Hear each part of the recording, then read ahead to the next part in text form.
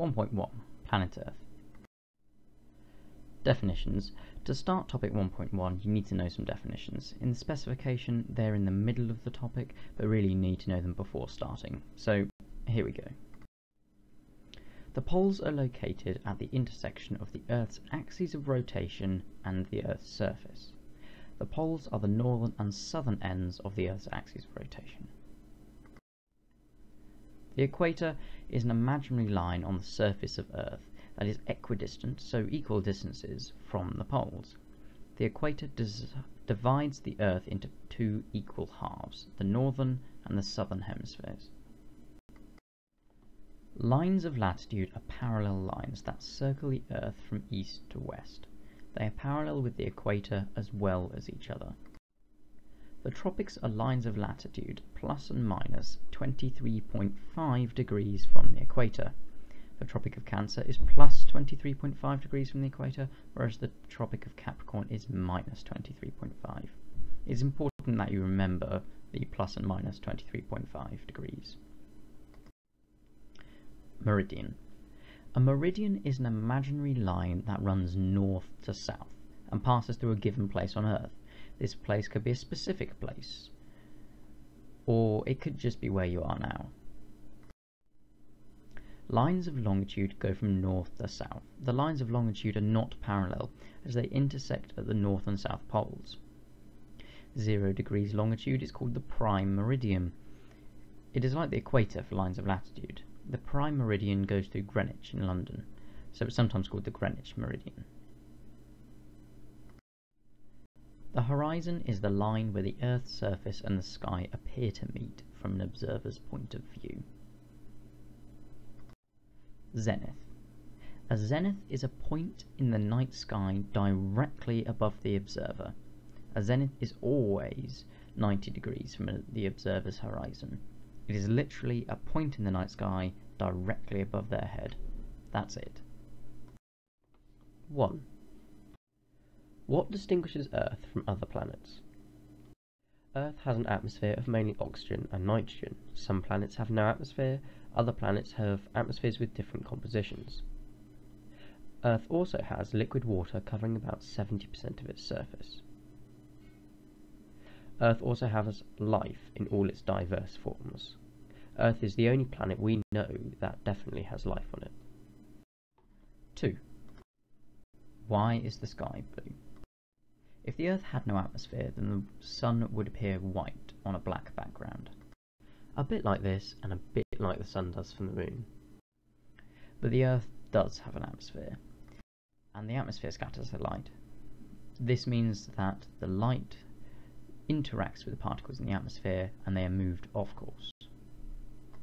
So sunlight comes in from the Sun, interacts with the particles and is moved off course. But remember that white light is made of all the colours in the spectrum. Blue light, which has the shortest wavelength, is scattered much more than red, which has the longest wavelength. Green, which is in the middle, is scattered in the middle. So what happens is that the blue light scattered the most, the green a bit less, and the red hardly at all. This is why the sky appears blue, because when we look at the sky we see blue light that has been scattered all around. However, we see all these other colours when we look directly at the Sun. This is why the sky appears blue and the Sun appears white, or a little yellow, because the blue's been taken out a little bit. 3. How does the atmosphere benefit us? The ozone layer absorbs harmful ultraviolet radiation, which causes accelerated skin aging and cancer. The atmosphere also absorbs harmful X-rays and gamma rays, which cause radiation poisoning and ultimately death, so the atmosphere really is quite handy. The atmosphere also regulates the temperature of Earth and prevents us from getting extreme temperatures. This is why the surface temperature on Earth is usually between -90 and +60 degrees Celsius.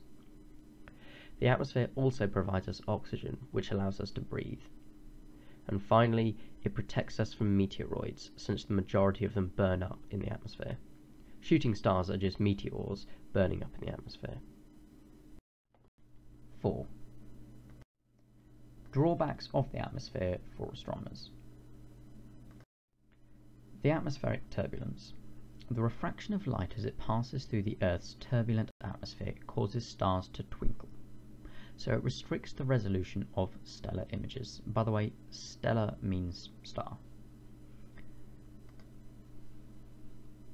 The scattering of the shorter blue wavelengths of light make the sky blue at daytime, preventing any astronomical observations. If there was no atmosphere, you could observe all the time. Because the atmosphere absorbs or reflects most of the electromagnetic spectrum, observatories for UV, X-rays and gamma rays are required to be on high mountains or on satellites in space. 5. Light pollution. Astronomical observations are hindered by a form of light pollution called sky glow. Sky glow is caused by light that comes from lights on the ground. The waste light shines up and causes the orange haze that prevents the faint stars from being observed. This sky glow happens mainly around urban areas.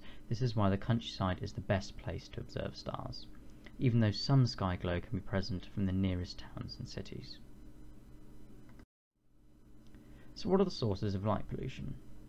Well, we have floodlights, like those used in sports and on astroturfs and that sort of thing. We have street lamps and motorway lights.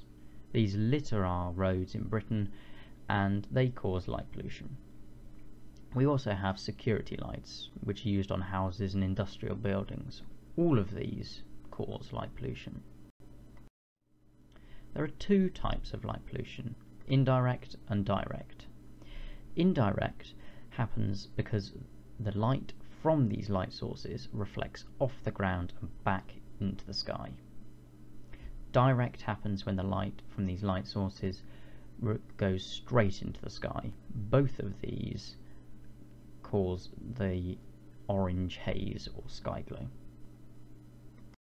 6. Eratosthenes' calculation of the circumference of the Earth. Eratosthenes was a Greek living in Alexandria, which is in Egypt, in the 3rd century BC. Eratosthenes was the first person to accurately calculate the circumference of the Earth. So how did he do it? Eratosthenes read an account that said at noon on the summer solstice, the columns of temples cast no shadows at a place called Syene, which was on the Tropic of Cancer.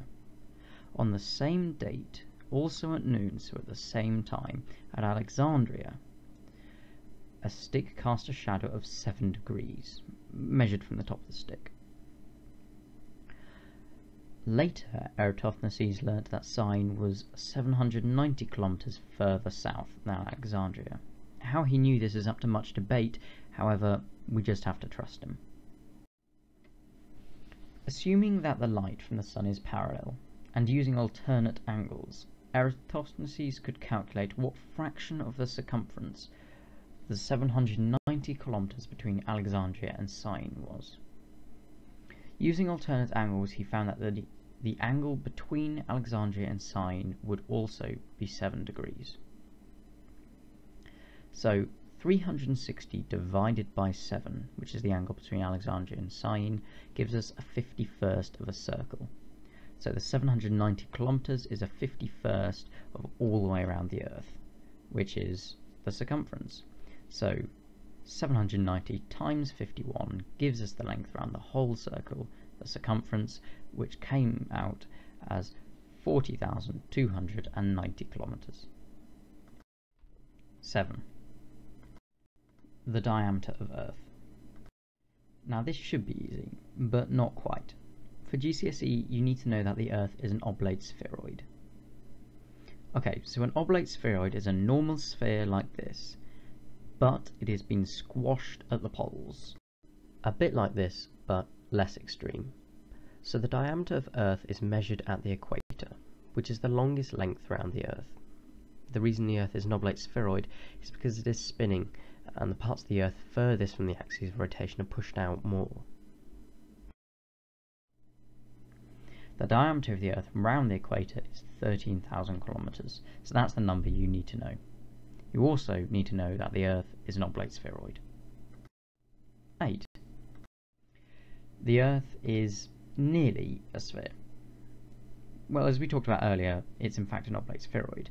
But what the specification wants you to know here is that the Earth is definitely not flat. So what is the evidence for the Earth being spherical? Ish. So we have photos taken from space of Earth, and they show that it's a sphere. Eratosthenes, he calculated its circumference. We also know that it's a sphere because of the horizon. Ships and buildings all disappear over the horizon. This would not happen on a flat Earth. We've seen the Earth's shadow on the lunar eclipse, and when we observe the Earth's shadow, it's round. The other point is that stars rise at different times all across the world. This couldn't happen unless the Earth was a sphere. And again, time. Different places on Earth are at different times, all at the same time. So noon in one place, it may be noon in one place, but it may not be noon in another. This can only happen, again, if the Earth is spherical. There are others, but just use those in the exam. 9. The Earth's rotational period. A rotational period is the time it takes to do one full rotation, so it's a day. Well, a sidereal day. There are two types of day, sidereal and solar. Sidereal just means to do with stars, and solar to do with the sun. A sidereal day is Earth's rotational period. It's the time it takes the Earth to do one full rotation. A sidereal day is also the same time it takes for the stars to return exactly back to the same position.